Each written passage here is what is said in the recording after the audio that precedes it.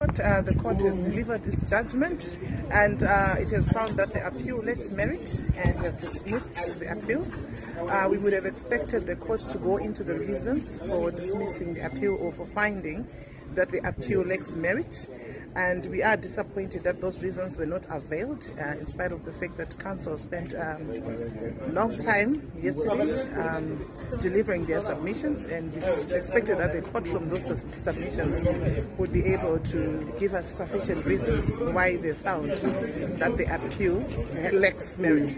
However, our legal team had prepared sufficient contingent funds, which we will avail to you in due course. We will be calling a press conference for us to update you on the next plan, on the way forward coming from this. This is definitely not the end of the road.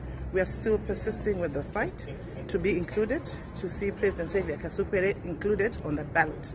So we will be letting you know, we'll be updating you on the next stage after this. Have you not